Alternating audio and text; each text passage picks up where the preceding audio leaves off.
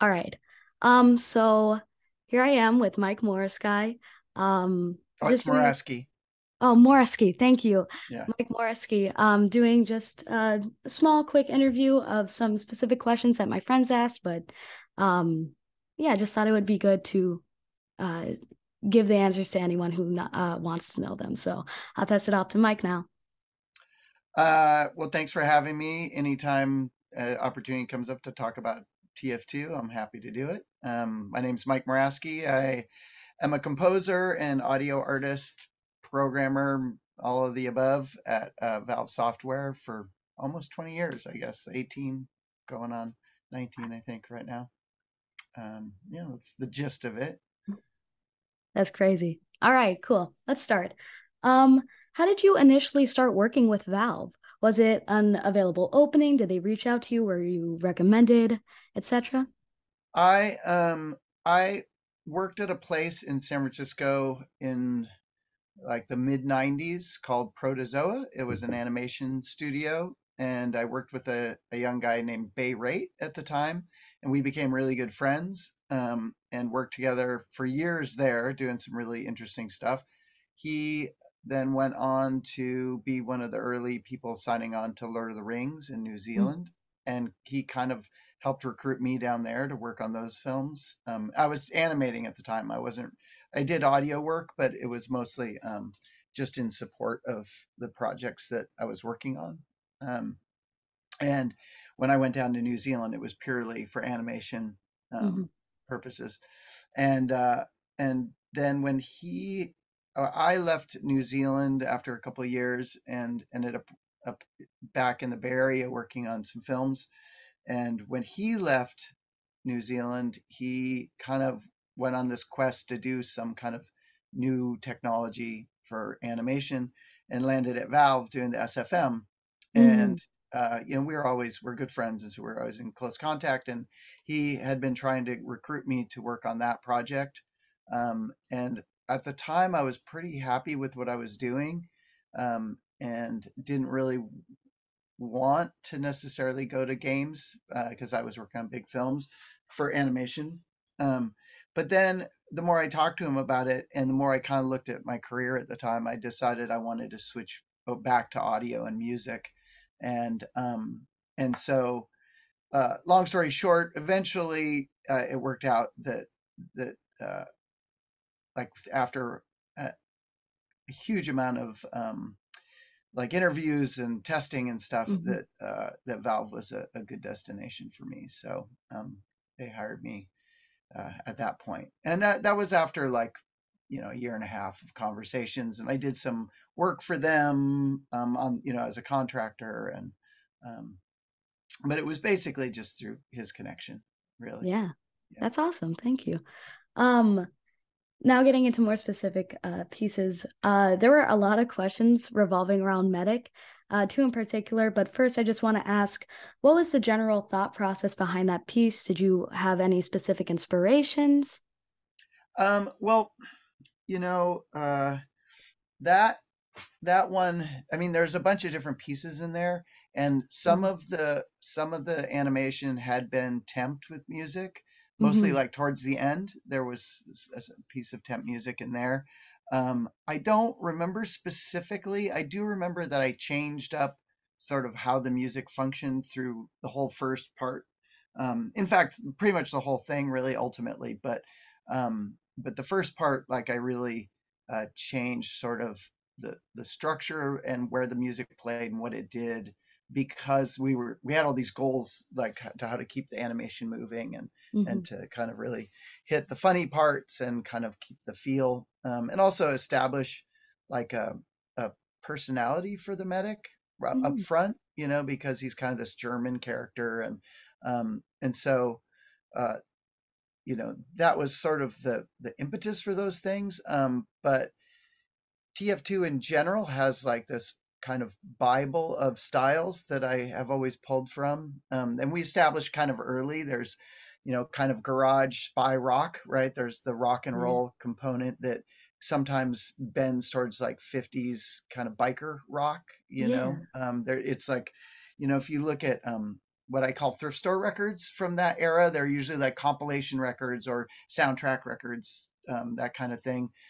There's a lot of material that's sort of, that kind of rock and roll from the 50s, but is a little extra sloppy, a little extra aggressive, and is usually kind of associated with some biker thing or some cop scenario, that kind of thing. And then this, obviously, the spy rock from the 60s. Hmm. There's sort of the lineage of Eastern European music that ends up in a lot of Italian film. Um, like Ennio Morricone films. Nino Rota is one of the big composers from that era. Yeah. Um, those sorts of styles. So it kind of goes back to klezmer and a lot of that Eastern European source. And so I'm usually pulling from some of those, and then there's some military stuff, the drum stuff and bongos, kind of some of those Yeah. tropes, language straight out of film. Hmm. And so when I was looking at the medic, especially in that first section, I knew we wanted it to be kind of funny and quirky, but it also needed to have a kind of weird, because what he's doing is pretty gross and weird, really, ultimately. Hmm. And so I really leaned on the sort of the more Eastern European vibe. Also because he is German and Hmm. ostensibly kind of has some slightly problematic concepts about medicine, Yeah. and so I kind of leaned into that for that section, I recall. Yeah, and then the latter part, the from basically from when he comes out, through the door, and there's the choir. Hmm. That stuff was all was kind of a semi adaptation and then radical replacement of the temp music that was there, and that Hmm. because it had been temp to Orff's Carmina Burana, which is a really famous piece of choir music that's used in Hmm. tons of films, and I mean it's way too familiar and famous. Hmm. And and so uh, I leaned into the choir part right at the beginning, kind of. It was sort of this dire situation, right? Hmm. But then I found that going back to kind of the spy rock, kind of garage rock, like 90s garage rock Hmm. style version of spy rock, was just way more powerful to present him as, because each of these videos ostensibly are kind of giving you the personality of the character, and they have to be aspirational to some degree and Yeah. powerful. Like they're all kind of quirky and kind of dumb a little bit. Hmm. They're Yeah. a little broken. They're all of them are a little something wrong with them, Yeah. which is all on purpose, So I always have something, like there's some instrument that's out of tune, or some way to kind of represent them as being a little quirky and broken usually. But then there's always some point at which they're also pretty aspirational and have some musical element that's kind of powerful, and giving them some juice. And so that's what I ended up, just the way he, I think, as I recall, the way he kind of spreads his leg and stands with the health gun, or whatever it's Yeah. called. It's been a long time. It just looked like he's about to play guitar to me, and so I was Ooh. like, God, I wonder if that would work right here. And because before it had been this classical dark choir, and Hmm. so I switched over to that, and it was just it just worked right away. So Yeah. uh, yeah, that was sort of it.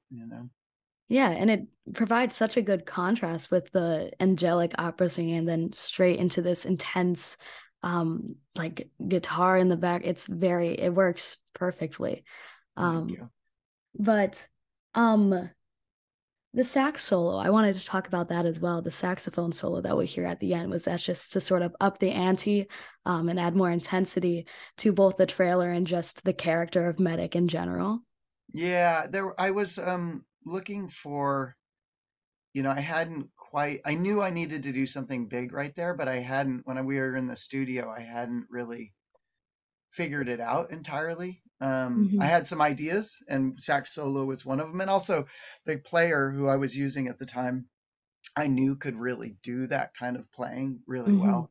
And so I I basically, it was just something I tried and it kind of worked almost right away. Hmm. Sometimes that happens, like, more often not in linear material like that. I can kind of really see it and hear it in my head Hmm. what I need to accomplish, and then in the studio it's just a matter of getting the right material.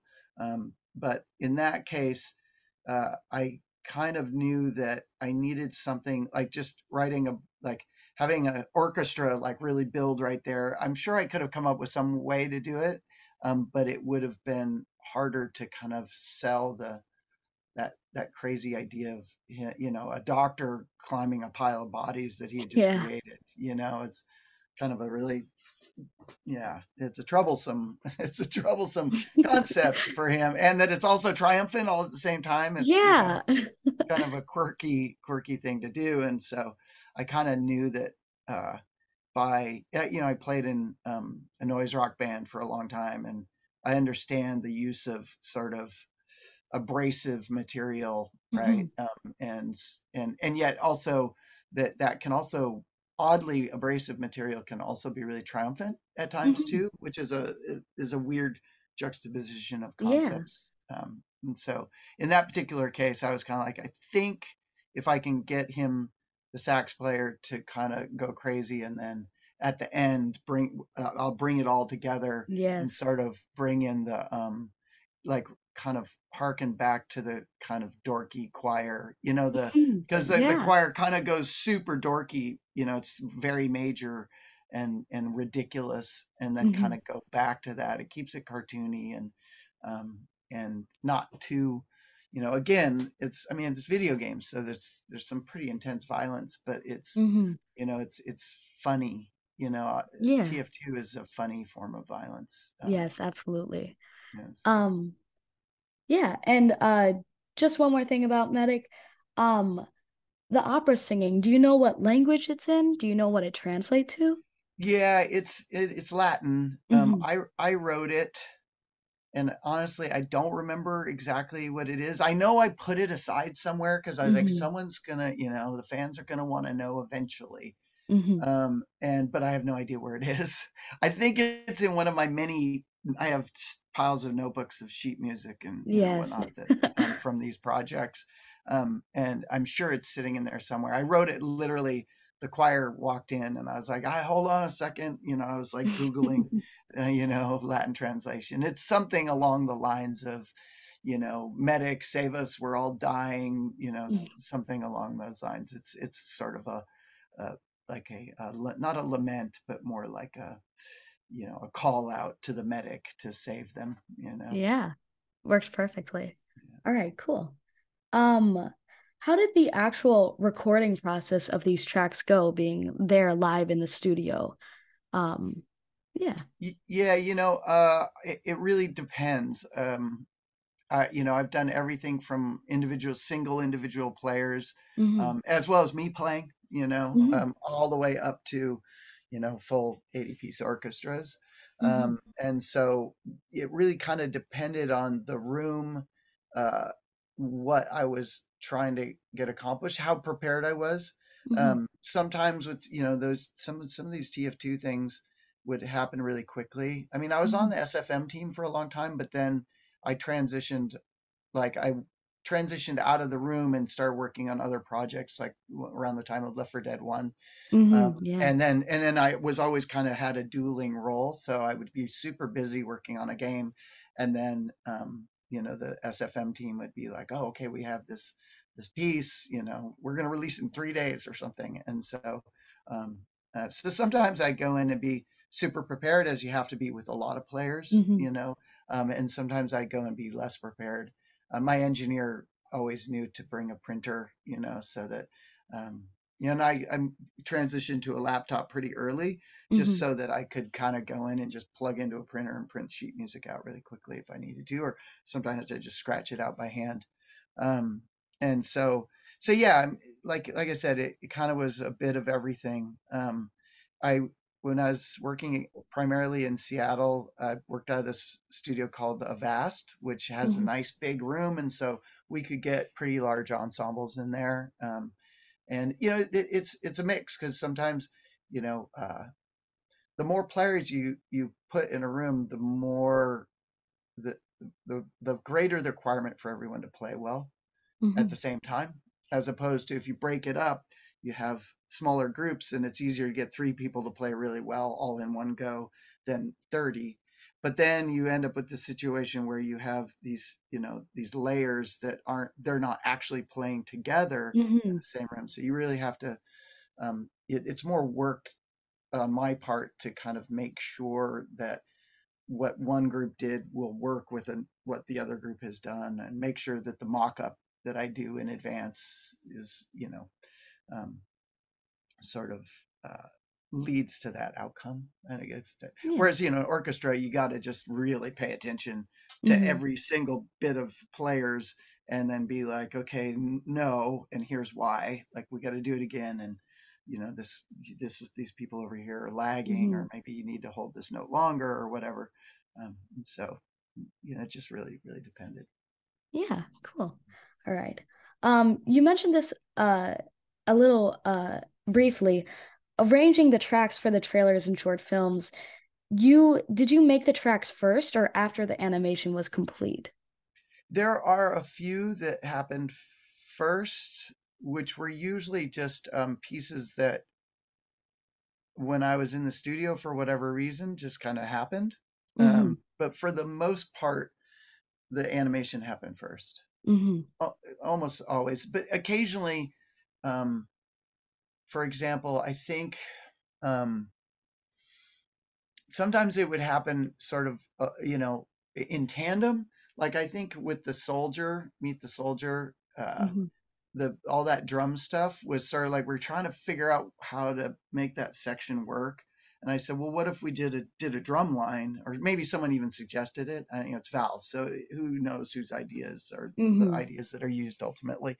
But I recall kind of putting together something just to say, hey, if we put this in, let's just see. I think the same happened with the Scout too, actually, which is Hmm. also drums, and so it was kind of Yeah. like, hey, if we just put a percussion pass in here, will it hold it together enough to kind of sell it? And so sometimes it goes that way, but most of the time, they would put the animation together, and sometimes they'd ask like, hey, do you have something that would work here?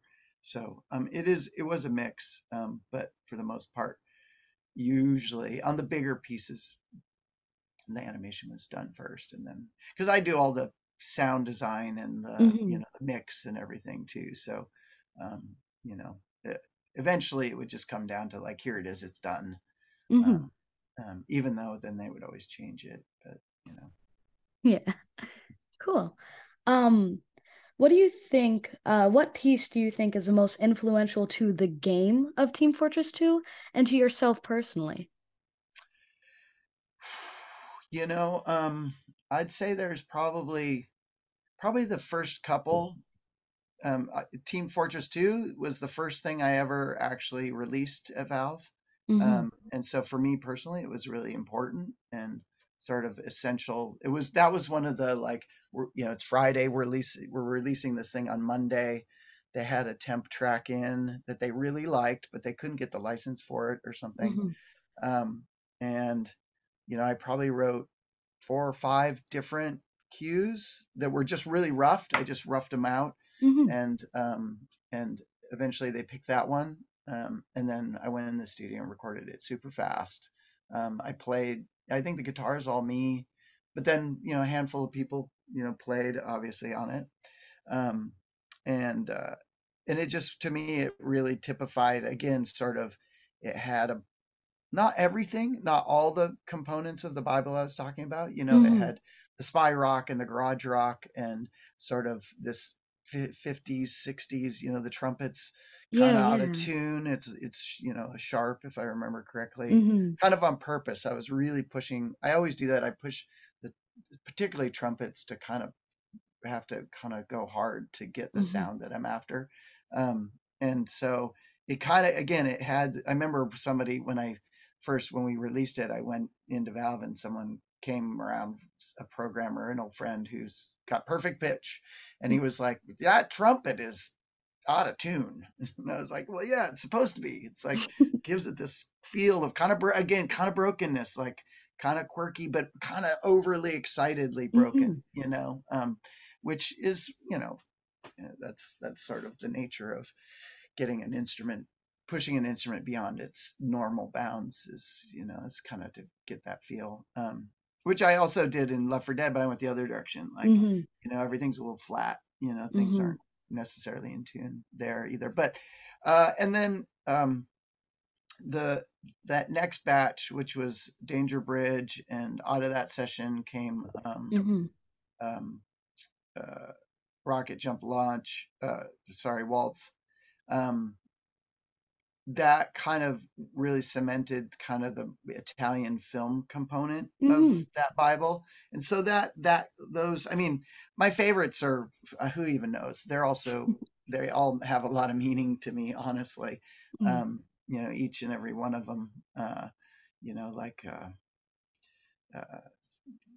anyway, I don't want to, I'd have to go through and talk about every one of them. But those first kind of two sessions to me Hmm. really sort of were the ones that kind of locked in my mind, what all the rest of the pieces would be Hmm. based on, not based on those pieces, but based on the concepts that were used there. Yeah, yeah, absolutely. And while you can't choose a favorite, was there a specific piece that was not fun at all to compose? um, that's really not fair question, but I did have a hard time with um, Demo Man's piece, Mm. um, Hmm. and it was because it was some of the first players. I had, you know, I had a big house fire in San Francisco when I was first moving up to Seattle to work at Valve, and so I had to stay in the Bay Area for an extra like 6 to 8 months or whatever. And so Hmm. a lot of the players I was using early on uh, were hired there, and I knew who I was getting. And I feel like the Demo Man wasn't the first thing I did in Seattle, but it was one of the first times I hired a bunch of brass players, and I just didn't know them, and so I had a hard time getting sort of from them what I was after. Um, and I hadn't run into that yet. And it was also tight time frame. Hmm. And so when if you have more time, you can always just say, okay, we're done, and then bring in other people. You know what I mean? But in this particular case, I had to get it. So it was just stressful. Mm. There was another one like that too, and I can't remember which piece it was, but the drummer, great drummer, but just couldn't do it in the studio. It Mm. was just so painful to, Mm. and so that's, the flip side happens too sometimes where you get a player who you're basically asking not a lot of, and they just give so much that it's just Hmm. like, oh my God, thank you so much. And that's sometimes pieces come out of literally, I'll be like, oh, this accordion player is so good. We have to do another piece. Hmm. And who knows where it'll go, or maybe it'll just be a piece for the, main menu or whatever. Just because they're such good players that if you have time in the studio, just kind of do that sort of stuff. Yeah.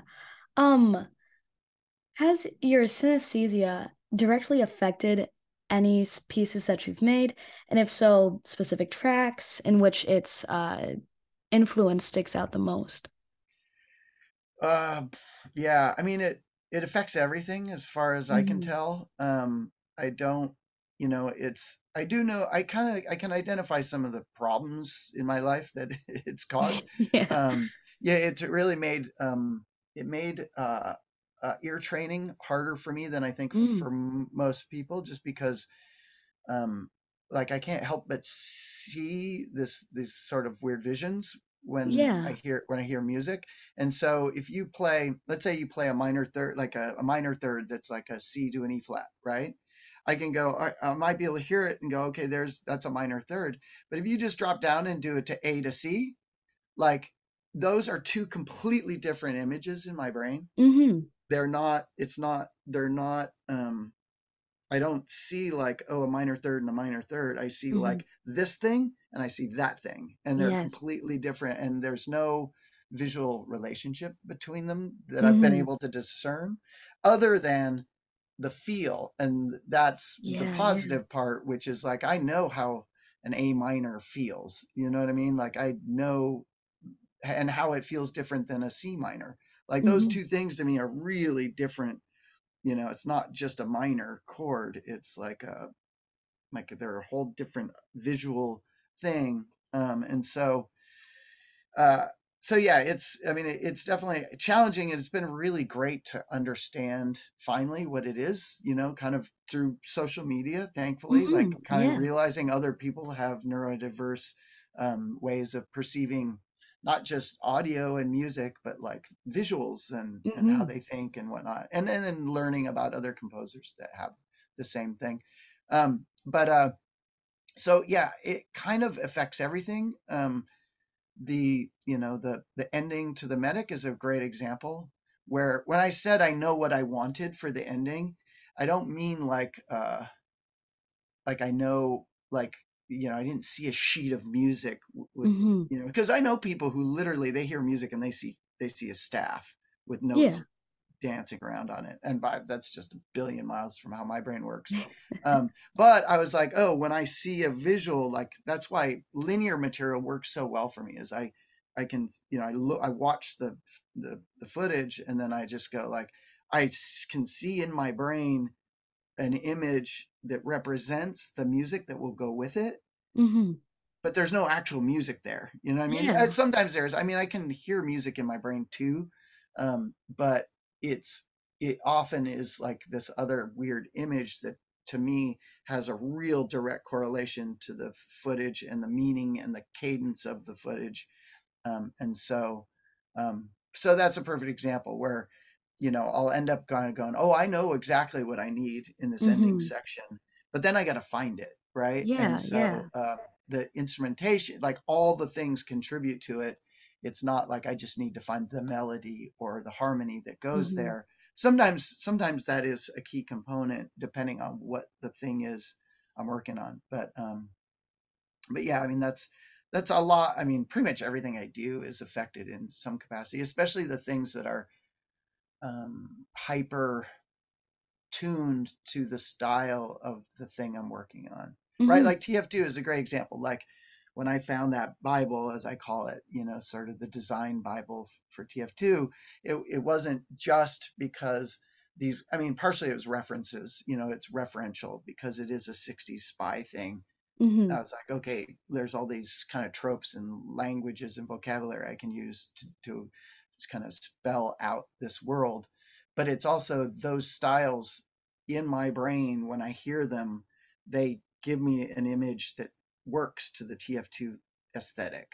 Same thing Mm-hmm. with Portal 2 and Left 4 Dead. I mean, everything I work Yeah. on ends up, they all have to like, and if they don't, it like kind of is like chalk, fingers on a chalkboard. Mm-hmm. And when I hear other people's work that doesn't work, it can do that to me too. I can just be like, oh, this music's great, but man, it just doesn't fit in Mm-hmm. this context. Um, Yeah, that's very interesting. Thank you. mhm. Um, okay, getting into more visual effects questions. Did you play a role in the design of Eye of Soren, or were you given a character design and just brought it to fruition? I didn't have anything to do with Eye of Sauron. Mm. I think one of my coworkers at Valve, and obviously at Weta, but I didn't know him at Weta, Jeremy Bennett. Jeremy Mm-hmm. Bennett was a concept artist and character designer at Valve for, you know, at least a decade, if not longer. And we worked together a lot. We were friends. He very probably had a hand in working on the Eye of Sauron. Mm-hmm. I think another, oh, now I'm not going to remember his name, my old brain. But anyway, there was my friend Bay, when he went to Valve, I was not the only person from Weta that he recruited to work at Valve. There was a bunch of other artists that came from Valve, or sorry, from Weta to work at Valve who had worked on Lord of the Rings. And one of them, shit, I'm going to remember as soon as this interview is done.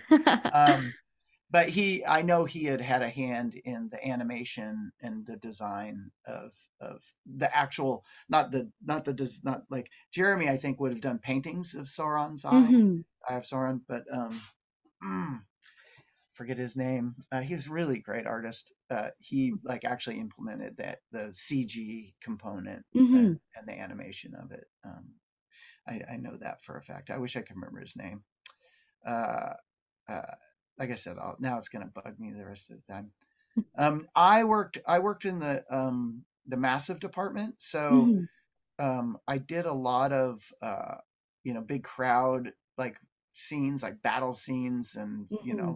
just anytime there's a lot of characters walking around, orcs, and then I also, because I had been an animation director and worked a lot with motion capture, I Mm-hmm. ended up doing a lot of motion capture directing, and so all the I worked with the like the stunt designer. He was called the Sword Master, and a couple of his other stunt people to design all the motions for the orcs and all the different species of orcs and the elves and all the different sort of knight factions, right, from the different Yeah.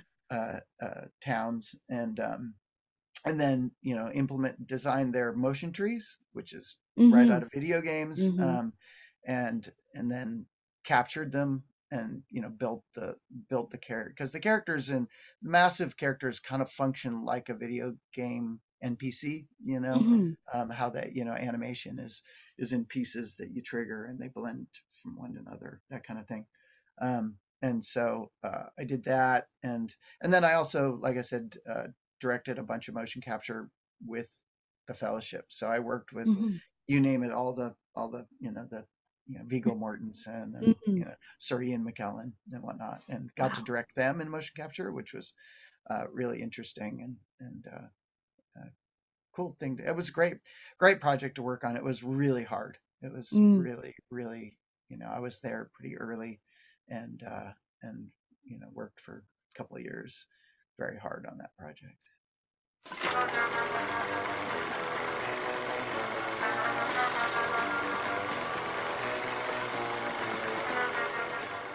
How was working with visual effects like back in an era where they were still relatively new to filmmakers? It was great, actually. I thought it was really fascinating. In general, it was fascinating just because it was hard. It was really Mm-hmm. hard, but everything was new. Like whenever you did something, no one had kind of done it before, Mm-hmm. and it I found it really compelling and exciting, and I've always been a creative artist of some form or another, but I have always kind of found had a real fascination and sort of inspiration when it involves technology in some way that is somewhat new, Mm-hmm. and so in that context, it was pretty exciting and fun, and there was I know probably half a dozen people who have Oscars, and you know what I mean? Like you end up with these colleagues who you're all there together, and you're sort of this. I don't want to make it sound overblown, but you're kind of the select group that are working on this particular film and Mm-hmm. solving all the problems, and it's a very heady sort of, it could be a very heady sort of situation, and games often feel the same too, Mm-hmm. honestly, because it's never, at least at Valve, we're rarely sitting on our hands going, oh, well, let's just do the same thing as last time. It's always some new thing that we're trying to solve, and new, ways of expressing and creating entertainment and that sort of thing. And so, yeah, but that period in particular was unique. Like if I didn't get to film until, um, probably late 90s, Mm-hmm. early 2000s, um, and so, but the stuff that was happening before that, I was in CG, I was doing animation, but it was mostly for television and some web stuff and whatnot. Um, but but there's just like the characters who were doing that work, and the people at ILM, and there was just really, it was kind of the Wild West of and then going to Weta was just incredible. Like, was just some of the smartest people I had ever worked with up to that point. Um, and then there you are, like, okay, well, your job is to solve this entire thing that's Yeah. gonna end up in this giant 3-part epic film. Yeah, it was exciting and heady and really hard, and we worked really, really, really hard. Yeah, Well, I'd say it'd pay off perfectly. thank you. Um, what is the longest amount of time you've spent on a single specific project, visual effect, musical piece? And what was that project? Boy, most things are kind of these 2-year windows for Mm-hmm. me. I guess Lord of the Rings, I was there for a couple of years. I did pre-production for the entire trilogy, but I wasn't there to finish the last film and a Mm-hmm. big part of the second film. Um, yeah, I mean, I think, and then, I mean, obviously I've been at Valve for almost 20 years now, Mm-hmm. uh, but at Valve, I would say Alex was like over 3 years. I think I was on Mm-hmm. Alex. Yeah. Um, Portal 2, I think, was probably more like a couple years. Mm-hmm. And the Left 4 Dead series was over 2 years, because I kind of went from number one to number two directly. Mm-hmm. And so, but so, yeah, I'd say, interestingly, Alex is probably the longest I worked on a single project. I guess yeah, Dota 2, I wasn't, that was like probably Mm-hmm. a year or so because I was just helping with the tech. And CSGO, yeah, it's probably close to a couple of years. So, yeah, Alex was probably it, I would say. I mean, I was in a band for 10 years, so that, you know, and I've been married for uh, almost 20, so Yeah, I think those count. yeah, I got a 21-year-old and a 15-year-old kid too, so those are Um, just in general, any tips, words of wisdom, anything to say for those interested in the sound and visual effects industry? um you know if you like, if you love it, I mean, sounds so like a platitude, but if you love it and stick to it and are just you're genuinely interested and fascinated, like, just keep going. I mean, Mm-hmm. that's the main thing, is just kind of keep going and do good work. you know um there's always, people always say that's like, it's who you know and how lucky you are. And the truth is, yeah, there is luck and there are connections. Like, my friend Bay has Mm-hmm. connected me twice to two of the biggest, jobs I've ever had in my life.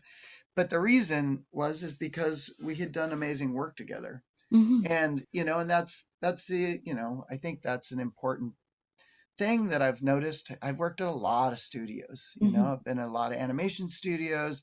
I've worked in a lot of audio studios. I know a lot of musicians. And at the end of the day, like, I gravitate towards people who are doing really, really good work, Mm-hmm. right? Like, when I think about my friends on Lord of the Rings, they were usually some of the top people, and not nepotistically the top people. They were just Mm-hmm. the most interesting people doing the most interesting work. And Yeah. so I gravitate towards them. And likewise, we would, because we would be like, oh, this is a person that I want helping me solve my problems, and I can help them solve their problems. And if you do that and you do good work, then guess who, in the long run? The people who are succeeding. Yeah. And so how you know people is almost more important than who you know, really, at the end of the day. Because I've heard this said before too, like, um, if you get a chance to, let's say, go meet with Steven Spielberg, right? Yeah. Like, it doesn't matter what you do. Are you a script writer, or aspiring cameraman, if you don't have like really great work to show for yourself, it's not going to do you a bit of good. Mm-hmm. You know, Definitely. like Yeah. maybe if you're his friend's kid or something, you might be like, oh yeah, give him the, assistant coffee deliverer job or whatever, right? Like, but that's not the thing that's going to get you where you want to go in the long run, you know? Mm. Um, uh, and love the work if you can, Mm-hmm. I mean, because if you don't, then it's hard. Art, art and the arts and creative work Mm-hmm. is, it's not like, you know, not that programming's easy, but I think it's a nice juxtaposition in a way that there's a lot of artists who end up programming, and Mm-hmm. programming is artistic. It's like got this. There's beautiful ways to express your ideas and the things you're trying to accomplish. But at the end of the day, you can actually measure like it functions, Mm-hmm. and there's ways to measure, like say, oh, it could function better if it worked this way versus Mm-hmm. that way. It could be optimized to function faster. Um, and so there are real clear measurements as to whether you've done a good job. Mm-hmm. With art, it's just isn't, there's Mm-hmm. no clear measurement ever, Yeah. especially music. Music's kind of worst of all. And I like, I'm, a old action sports person. So skateboarding, skiing, and the faster, the more aggressive, the better. And so I have always been attracted to certain types of stress and fear. Mm-hmm. But I think it's you got to love it if you're gonna kind of weather the fear and personal doubt and and imposter syndrome and all those things that Mm-hmm. go with the arts. The arts are just hard. They're hard. And not in just like the hard working way. Like I'm definitely a hard worker, but uh, they're scary a little bit. Mm-hmm. Yeah. So you got to love it. And then if you love it, you just don't really pay attention to the scariness as much. Yeah, So, exactly. yeah. Yeah. And take care of your mental health around it too if you can. Yes. You Yes. know, I definitely have failed at that and in many times and have a lot of PTSD just from work stress, which I Mhm. didn't realize until I got therapy, it was like, Yeah. oh yeah, I guess the stress of work can be so extreme that it causes actual PTSD symptoms, and Yeah. so it's all very important to Mm-hmm. keep yourself healthy you know yes, you can stay up for 24 hours. It does work, but you're gonna need to like eat well and drink a lot of water and sleep a bunch after. Yeah. Yes.